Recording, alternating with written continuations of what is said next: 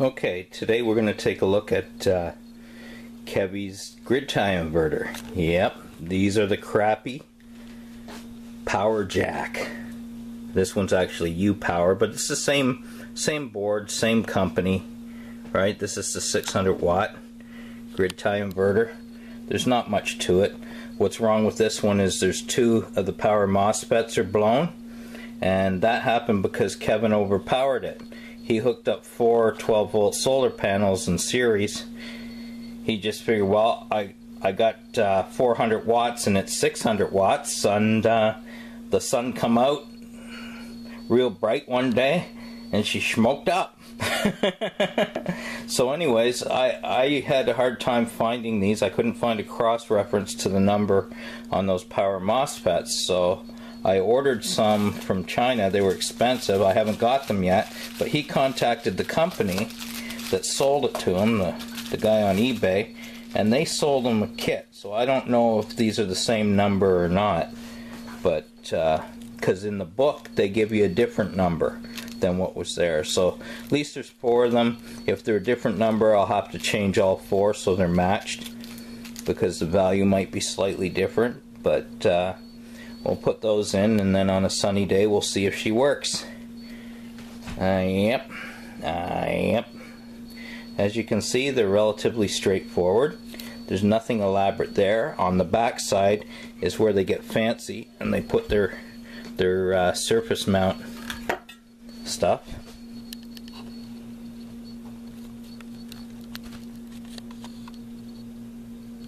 So you can see on the back they got their fancy chips and all their surface mount stuff.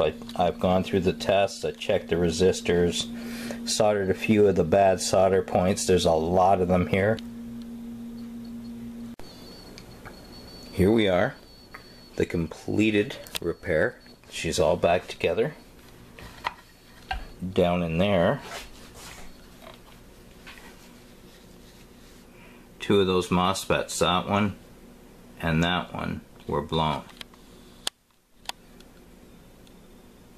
Now, luckily, they sent the exact same chip number, so Kevy scored large on that. I think he got 4 MOSFETs for free. Now, these here are crappy grid tie inverters.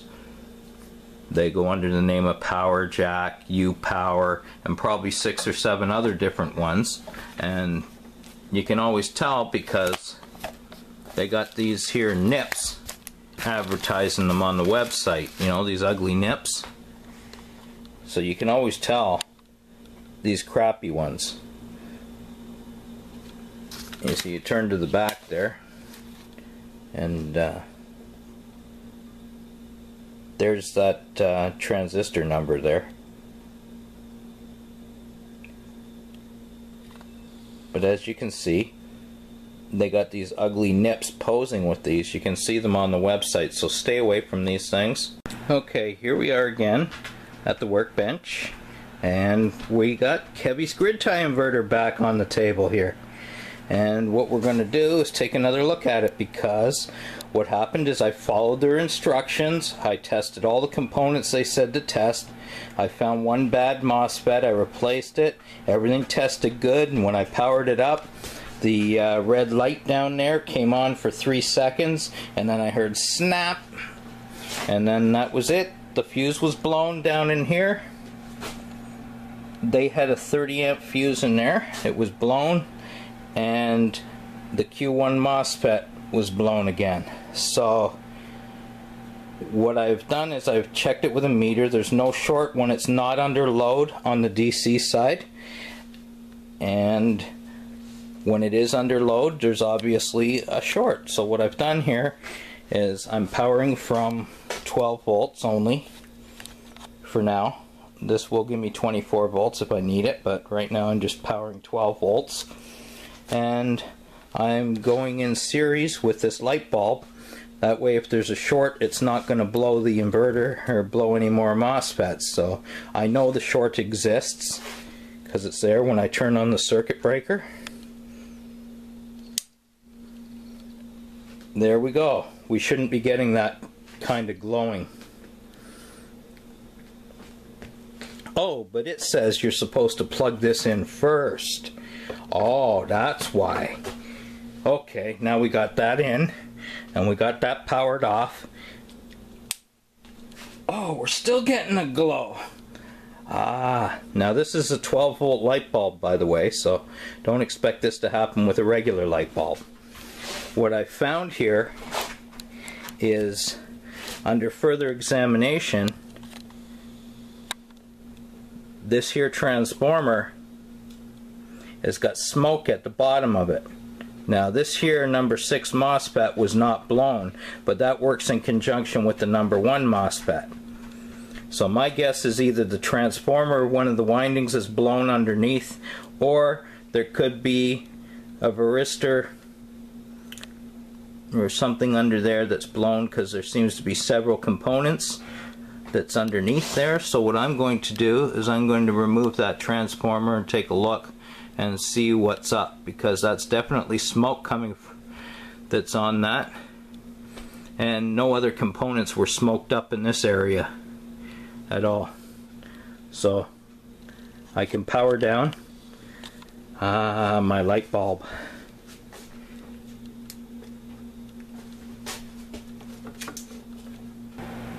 Upon further examination of the transformers and testing with an additional multimeter and reconfirming, I do believe that both of these transformers are blown. You can see the smoke indication there. Now, out of the slot, I hate this thing because it's I'm just laughing here because this stupid camcorder, I'm always wanting to look where the viewfinder is, or the LCD, instead of looking further over. So I always gotta look.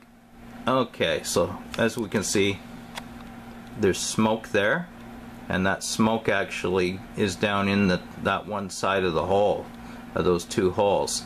Now what I did is I compared one to another, one pin to another, all the way along, and each one is 0, so it's a short. Each one goes to 0 on resistance, so either the resistance on those coils is a dead short to start with, or they're shorted, and both of them measure the same.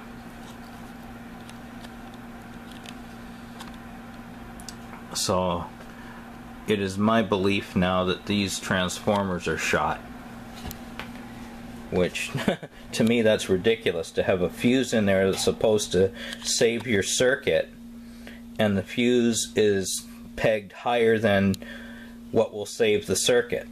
In the manual it says a 20 amp fuse, and then they've modified the circuit and put larger MOSFETs in there, I guess, and gone to a 30 amp fuse. Now the rest of the circuit probably can't handle that load, so when you have overpower situation, it's going to blow. And by the looks of it, it shorted the windings in the transformer as well. So either this one's toast, unless I can get a pair of transformers from somewhere, and trying to find transformers for these things. I'll see if I can contact the manufacturer, but trying to talk to those nips, you know, is crazy. Yeah. Here we are again. We're checking this thing out, and as you can see, that light bulb isn't lit one bit. Okay, we're plugged in, we're powered up. You can see the red light on there. That's because there's no AC, because there's no transformers and there's no short. So here we are. We're powered up with 12 volts, and it's not blowing any fuses, it's not shorted. I guarantee if I was to put those transformers back in, that light's going to come on because there'll be a short. So it is those two transformers that are blown. The FETs that are in there now are okay. I need 2 transformers. Now to see if we can get some free transformers out of the nips.